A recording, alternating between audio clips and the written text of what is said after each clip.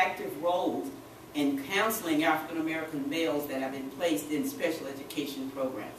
That would make a big difference.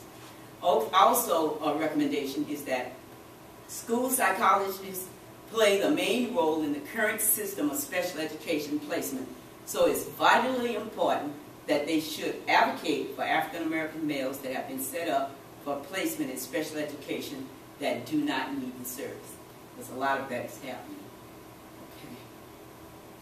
Okay, those are my references. So that's the end of my presentation, and thank you guys for listening. Is there any questions?